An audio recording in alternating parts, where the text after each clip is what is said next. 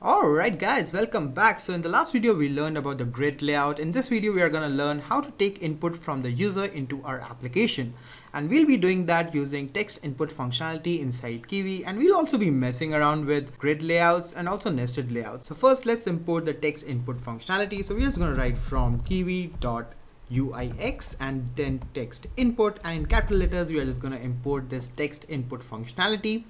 And then inside this bulk function, we are just going to write a variable. So let's just give it a value of, let's just say value. This is just a variable name.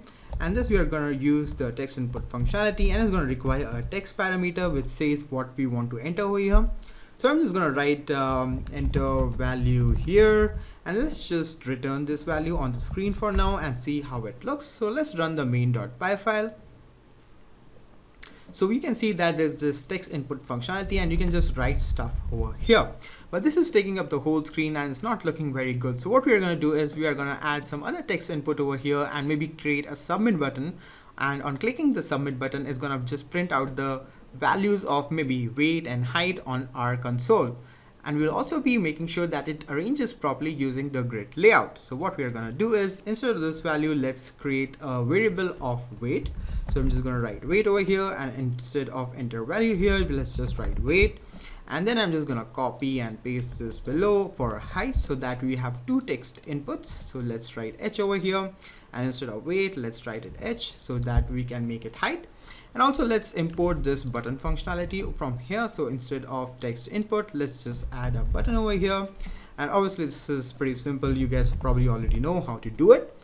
And then to create the button, we are just going to write a button variable. Actually, let's call it the submit variable. And then over here, we are just going to use our button functionality, and it's going to take a value of text. And let's just write submit over here. And then what happens when this submit button is pressed? So we are going to add another event over here of on_press. And whenever this button is pressed, we want to call a function. So let's create a function of, let's say submit. So I'm just going to write a submit function over here. And let's actually create this submit function right now as long as we have time. So I'm just going to write def submit, and it's going to take two values of self and object. So obviously whenever we press a button, it's going to come to this method of def submit, and it always requires two values of self and object. And inside this, we are just going to print the value of our weight and height.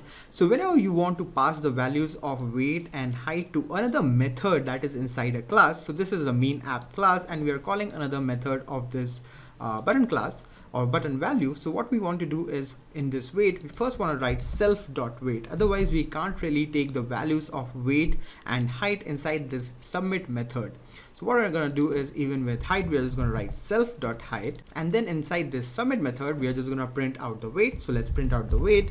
Inside double quotes, we are just going to write weight, and then we are just going to add self.weight.text because this will be an object of weight and we want the text from it. So similarly, we also want to get the value of height. So I'm just going to print it over here, and instead of weight, I'm just going to put an h, and similarly for this one. So now that we have created this submit button, let's actually add our grid layout to it. So just like we did with our button, and we already discussed it in the last video. So instead of the button, we are going to import the grid layout functionality, and let's import this too with a capital G, and then let's create a layout variable. So I'm just going to write layout equals to grid layout, and inside this let's just put the columns equals to 2, so cols equals to 2, and let's add all of these three things inside our layout. So that is pretty easy. You just write layout.add widget, and first let's add the weight over here. So let's just write self.weight, and I'm just going to copy and paste this again for height. So instead of weight, let's do height, and we also need to add our submit button. So I'm also going to add that, add widget and submit button, and let's just return this layout value over here, and that should be pretty much it. So let's format everything properly, and now let's see how it looks. So let's reload our program, and now you can see that there is this enter weight here, enter height here, and this submit button is over here. So let's actually try it out. So over here, let's say our weight is somewhere around 75 kgs, pretty good weight, and our height is, let's say, 6 feet. Now, I don't know what's the proper BMI for it, but I'm just gonna assume these are the values. So if we click the submit button, the value should get printed in our console window. So let's press the submit button and you can see that the weight and the height have been printed. So now let's actually make sure that this looks a little bit good. So in the last video, we learned how to make sure that the height of all of these three widgets gets to a constant value. So we are going to be using this grid layout and changing the row height. So to do that, it's pretty simple. You just write row force underscore default.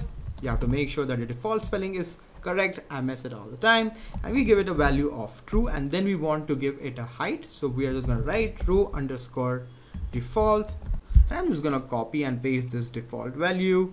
I don't want to mess around with this. And then after that, we just put in the height, and I'm going to give it a value of 40 pixels in height. So let's format everything properly and let's reload it again to see how it looks.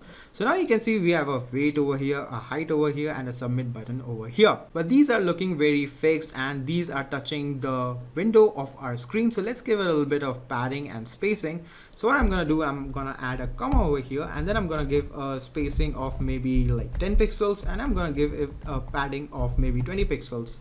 And now let's see how it looks. Reload our program, and now you can see it looks a lot better. And now we can just just put in stuff here and click on submit, and you can see that on the console it's being printed. So this is pretty much it for this video, guys. So we'll be learning about nested layouts and how to put a grid layout inside a box layout and stuff like that when we are actually building a practical mobile application. Because if I just show it to you guys like this, you won't understand it properly. But when we're actually building a mobile app, then it might be better to learn it like that. So this is pretty much it for this video, guys. I'll see you in the next video where we'll be starting with learning Kivy MD. So I'll see you over there.